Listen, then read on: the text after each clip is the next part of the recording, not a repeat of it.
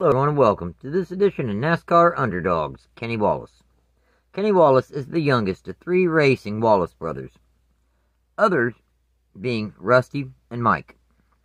He made his first Xfinity Series start at Martinsville in the fall in 1988, when Dale Earnhardt let him drive his number 8 GM Goodwrench Chevy, starting 26th and to a 11th place finish.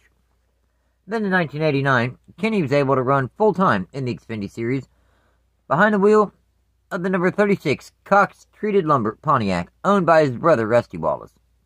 His best start was first 3 times at Daytona, Nashville, and Louisville in the spring. His best finish was third twice at Nashville in the spring and Richmond in the fall. Overall, he scored 3 poles, 0 wins, 4 top 5s, and 16 top 10s, finishing 6th in final Xfinity Series points. On his way to the Xfinity Series 1989 Rookie of the Year. Once again in 1990, Wallace returned to his brother's number 36 team full-time in the NASCAR Xfinity Series. His best start was first at Darlington in the spring. His best finish was second at Lanier in the spring. Overall, he scored 1 pole, 0 wins, 4 top 5s, and 14 top 10s, finishing 7th in final Xfinity Series points. Kenny also made his NASCAR Cup Series debut at North Wilkesboro in the spring, driving a number 36 Cox Treated Lumber Pontiac owned by Randy Hope, starting 28th and finishing 26th. After a couple successful Xfinity Series seasons, Kenny Wallace returned to the number 36 Cox Treated Lumber Pontiac team full-time. Steve Bird served as the team's crew chief. His best start was first at Rougemont in the fall.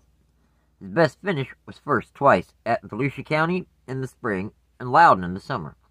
Overall, he scored 1 pole, 2 wins, 11 top 5s, and 17 top 10s, finishing 2nd in Xfinity Series points. In the Cup Series, he actually made 5 starts with 2 different teams, making 2 starts in the number 42 Mellow Yellow Pontiac for Felix Sabates, filling in for an injured Kyle Petty. His best start was 15th at Dover in the spring, and his best finish was 13th at Charlotte in the spring.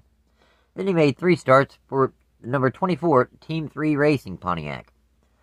His best start was 29th at Richmond in the fall, and his best finish was 23rd at Atlanta in the fall. For the 1992 Xfinity Series season, Kenny Wallace returned to his brother's number 36 Dirt Devil Pontiac. His best start was first 4 times at Nazareth in the spring, Watkins Glen and Loudon in the summer, and Bristol in the fall. His best finish was first at Martinsville in the spring. Overall, he scored 4 poles, 1 win, 7 top 5s, and 15 top 10s, finishing 6th in final Xfinity Series points. Now, in 1993, Kenny finally got the opportunity to drive in the NASCAR Cup Series full-time, driving the number 40 Dirt Devil Pontiac for Felix Sabates, with NASCAR Cup Series champion crew chief Jeff Hammond as the team's crew chief. His best start was 14th at Michigan in the summer, and his best finish was 9th twice at Watkins Glen and Bristol in the summer. Overall, he scored 3 top 10s, finishing 23rd in final NASCAR Cup Series point standings. At the conclusion of the season, Wallace and Sabates parted ways. After a somewhat successful season in the Cup Series in 1994, Kenny decided to drop back to the Xfinity Series full-time, driving the number 8 for Phil Martasi. Gil Martin served as the team's crew chief. His best start was first at Nazareth in the spring, and his best finish was first at Bristol and Martinsville in the fall. Overall, he scored 1 pole, 3 wins, 11 top 5s, and 15 top 10s, finishing 4th in final Xfinity Series points. In the Cup Series, Wallace made 12 starts. 1 for Phil Martasi in the number 81 at Michigan in the spring, starting 22nd and finishing 19th. He also made 1 start for Charles Hardy in the number 44 Bus Fuses Ford at Talladega in the summer, starting 16th and finishing 9th. Then Robert Yates Racing was in need of a fill-in driver, while their normal driver, Ernie Irvin, healed up from injuries sustained in an accident at Michigan. So, Wallace made the final 10 starts of the 1994 Cup Series season, behind the wheel of the number 28 Texaco Havoline Ford. His best start was 2nd at Atlanta in the fall. His best finish was 4th at Martinsville in the fall. Overall, in 10 starts, he scored 1 top 5 and 2 top 10s. Phil Martasi decided to run both Cup Series and Xfinity Series in select races in 1995. In the Cup Series, Kenny drove the number 81 TIC Financial Ford. He attempted 20 races, DNQing 9 times. In 11 starts, his best start was 10th at Michigan in the summer, and his best finish was 18th at Dover in the spring. Back on the Xfinity Series side, Wallace drove the number 8 Red Dog Ford. In 15 starts, his best start was 3rd 3 times, in Nashville in the spring, then Richmond and Homestead in the fall. His best finish was 1st at Richmond in the spring. Overall, he scored 0 poles, 1 win, 5 top 5s, and 7 top 10s.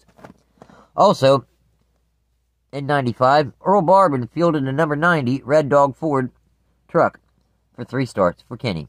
His best start was 8th at North Wilkesboro in the summer, and his best finish was 4th at Martinsville in the summer. The Martasi-owned team remained competitive in 1996. In the Xfinity Series, Wallace attempted 12 races, qualifying for 10 of them. His best start was 2nd in Nashville in the spring, and his best finish was 1st at Richmond in the fall. Overall, he scored 0 poles, 1 win, 3 top 5s, and 4 top 10s. Kenny also made 6 Craftsman Truck Series starts. In the number 22 Red Dog Ford owned by Roger Penske.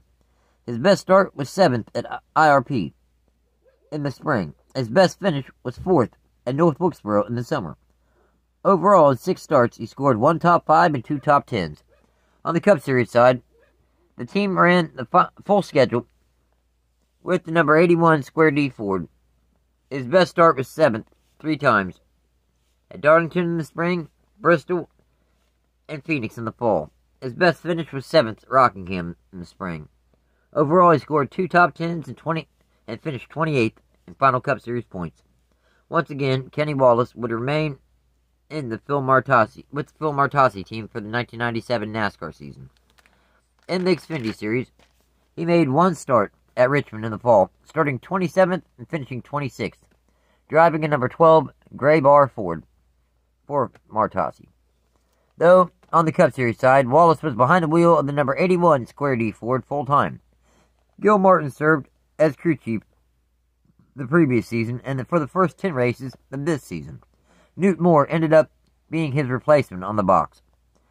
His best start was 1st twice at Martinsville in the spring and Bristol in the fall. His best finish was 6th twice, both races at Martinsville. Overall, he scored 2 top 10s and finished 33rd in final points. In 1998, Wallace returned to his number 81 Square D Ford full-time. Unfortunately, they DNQ'd for the Daytona 500 and the summer race at Michigan. His best start was 2nd at Rockingham in the spring, and his best finish was 6th at Loudon in the summer.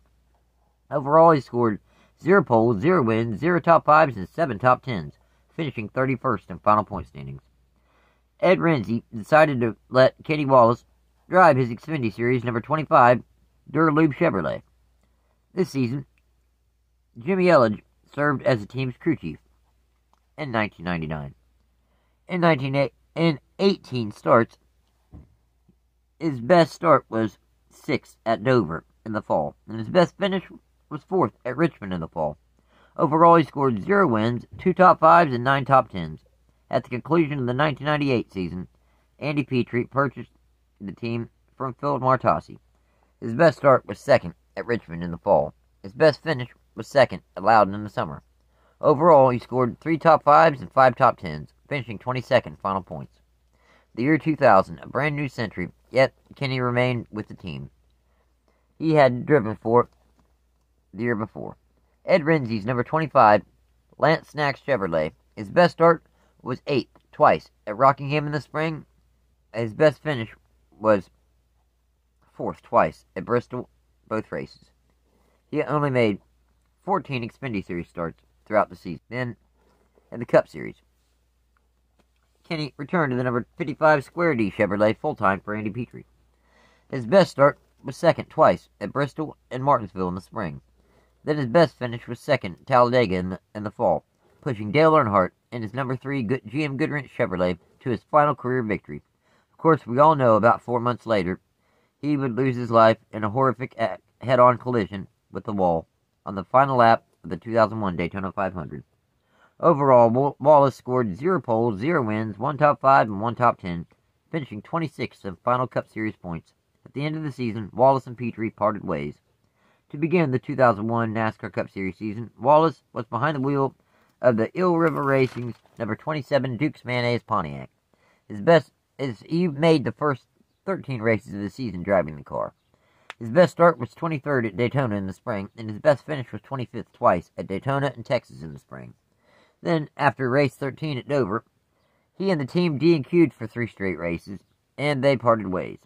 Following a freak accident during an Xfinity Series race, under caution, Steve Park's steering wheel came off, making the car suddenly veer to the left. This was during a caution. But when he veered left, Larry Vogt was the lucky dog, and he was getting his lap back, flying by everyone on the inside, until Park suddenly veered left. Kaboom! So, starting at race 25 at Darlington, Kenny took over the driving duties of number 1 Pennzoil Chevrolet Ford EI. His best start was first, and his best finish was second, both coming in the fall at Rockingham. Overall, in 12 starts, he scored 1 pole, 0 wins, 1 top 5, and 2 top 10s.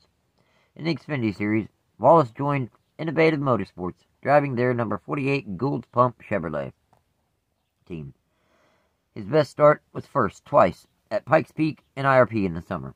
His best finish was first at Rockingham in the fall. Overall, he scored 2 poles, 1 win, 7 top 5s, and 13 top 10s, finishing 10th in final Xfinity Series points. That next season, in 2002, in the Cup Series, the season began by running the first 4 races of the season behind the wheel of that DEI number 1 Pennzoil Chevrolet. His best start was 9th, and his best finish was 10th, both coming at Rockingham in the spring. Then he and DEI parted ways.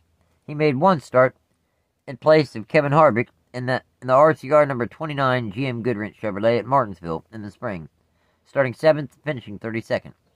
Michael Waltrip put him in his R&D ride, the number 98 Aaron's Chevrolet at Talladega in the spring, starting 27th and finishing 21st. Innovative Motorsports fielded a Cup Series team, a number 98 Stacker 2 Chevrolet for 4 starts. His best start was 15th at Daytona in the summer. His best finish was 29th at Chicago in the summer. Ironically, again, starting at race 25 at Darlington, he made his first start for Bill Davis Racing in the number 23 Hills Brothers Coffee Dodge. Felipe Lopez was the team's crew chief. He made 10 starts to end the season. His best start was 6th. His best finish was 11th, both coming at Phoenix in the fall. He also made a one-off start for Andy Petrie at Talladega in the fall, driving a number 33 1-800 Call ATT Chevrolet, starting 36th and finishing 33rd. As for the Xfinity Series, he remained with Innovative Motorsports and the number 48 Stacker 2 Chevrolet team. His best start was 4th at Pikes Peak in the summer, and his best finish was 5th, twice, at Darlington in the spring and IRP in the summer. Overall, he scored 0 poles, 0 wins, 2 top 5s, and 13 top 10s, finishing 7th in final Xfinity Series points. Kenny was able to jump back into the Cup Series full-time in 2003, driving the Bill Davis Racing number 23 Stacker 2 Dodge. His best start was 4th at Martinsville in the fall, and his best finish was 10th at Bristol in the spring. Overall, he scored 1 top 10, finishing 30th in final Cup Series points. In the Xfinity Series, he made 1 start at Gateway in the spring, driving a number 99 St. Louis Cardinals Chevrolet, owned by Michael Waltrip, starting 7th, finishing 10th. Next up, in 2004, Kenny made select starts for Michael Waltrip Racing in the number 00 Aaron's Chevrolet in the Cup Series. In 4 starts, his best start was 22nd at Indy in the summer, and his best finish was 22nd at Homestead in the fall. He also made a one-off start for DEI in the number 1 Chevrolet at Talladega in the fall, starting 43rd and finishing 32nd. In the Xfinity Series, he and the ride he had in the Cup Series, he now had in the Xfinity Series, the number 23 Stacker 2 Chevrolet. He did DNQ for Rockingham due to lack of owner points from the previous year. Therefore, Davis bought Stanton Barrett's spot in the field in the number 91 Pontiac. He started 43rd and finished 16th. See, the way they determined if you were eligible for provisional was for the first 5 races of the season. They went by the previous season's owner points. Now, Kenny's best start was 3rd twice at Darlington in the spring and Bristol in the fall. His best finish was 6th at Talladega in the spring. Overall, he scored 10 top 10s, finishing 9th in final Xfinity Series points. In 2005, Wallace made 5 Cup Series starts for 3 different teams, 2 in the 00 for Michael Waltrip. His best start was 21st at Daytona in the spring, and his best finish was 27th at Darlington in the spring. He made one start in the number 78 for Furniture Row Motorsports at Dover in the fall, starting 43rd and finishing 34th. Then, when Jack Roush and Kurt Busch had their falling out, and Roush let Busch go early, Kenny was able to make two starts in the number 97 Irwin Tools Ford. His best start was 17th, and his best finish was 16th, both coming at Phoenix in the fall. At the beginning of the 05 season, PPC Racing signed Wallace to drive the number 22 full-time in the Xfinity Series. His best start was 6th, 4 times, at Darlington in the spring, then Michigan, Richmond, and Charlotte in the fall.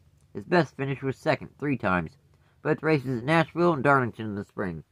Overall, he scored 0 poles, 0 wins, 5 top 5s, and 11 top 10s, finishing 7th in final Xfinity Series points.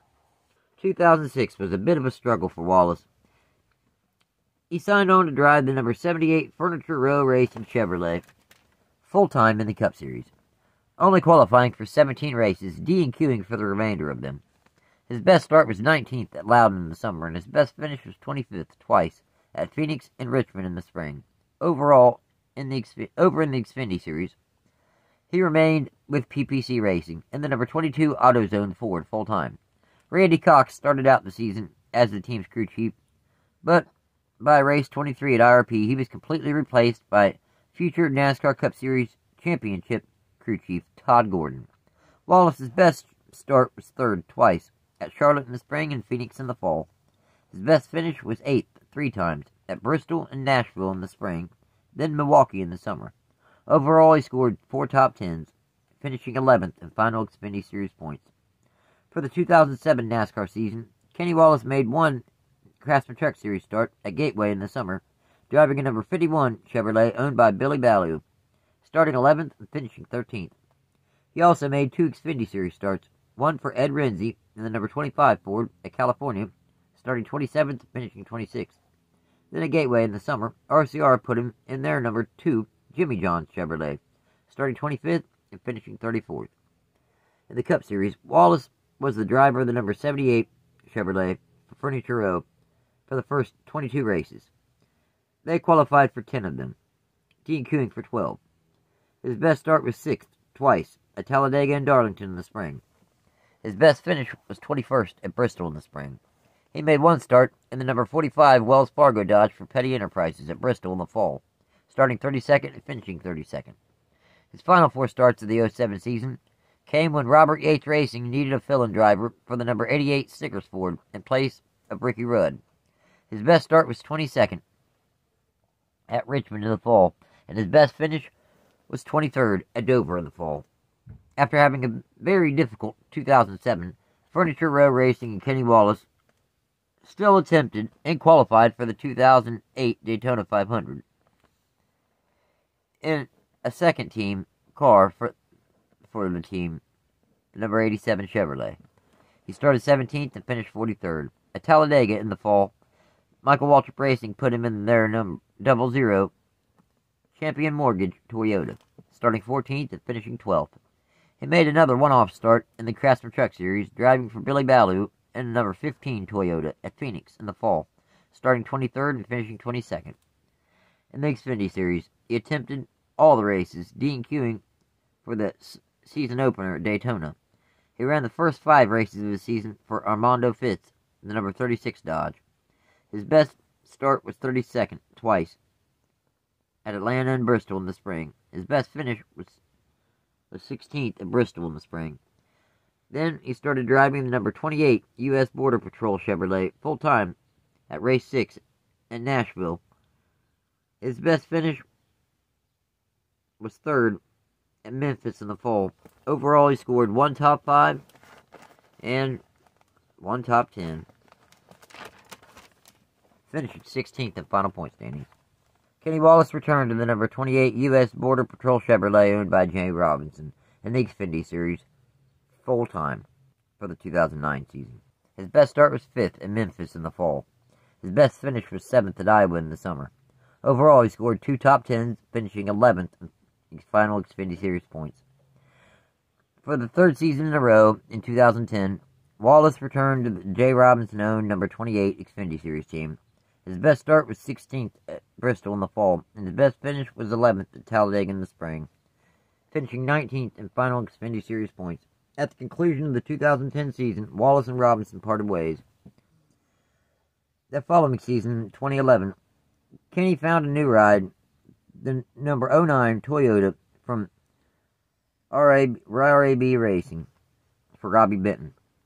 His best start was 4th at Bristol in the fall, and his best finish was 5th at Richmond in the fall. Overall, he scored 0 poles, 0 wins, 1 top 5, and 11 top 10s, finishing 7th in final Xfinity Series points. Even though they had a decent season, RAB Racing was not able to attract sponsors. Therefore, in 2012, the team only ran 14 races. They used the number 09 for 5 starts, the number 24 for 1 start, and the number 99 for 7 starts. His best start was 3rd at Phoenix in the spring, and his best finish was 4th at Chicago in the summer. Overall, he scored 1 top 5 and 3 top 10s. In 2013, Wallace made 2 more Chrysler Truck Series starts for Bobby Dotter in his number 81 Toyota. His best start was 4th, and his best finish was 17th, both coming at Eldora in the spring. In the Xfinity Series, he made 7 more starts for RAB Racing in the number 29 Toyota. His best start was 5th at Richmond in the spring, and his best finish was 13th at Iowa in the spring. For 2014, Benton and Wallace entered 1 Xfinity Series race at Iowa in the summer, in that number 29 Toyota, starting 19th and finishing 19th. His final season in the top 3 series was 2015. He made 3 Xfinity Series starts, the final one of which was the best run, in a ride owned by Joe Gibbs. He started 7th, and he finished 15th at Iowa in the summer. To date, this has been, and more than likely will be, his final start in NASCAR's top 3 series. Well, in 344 Cup Series starts, he scored 3 poles, 0 wins, 6 top 5s, and 27 top 10s. Then in the Xfinity Series, he made 547 starts, scoring 10 poles, 9 wins, 66 top 5s, and 173 top 10s. Thank you for watching, and take care.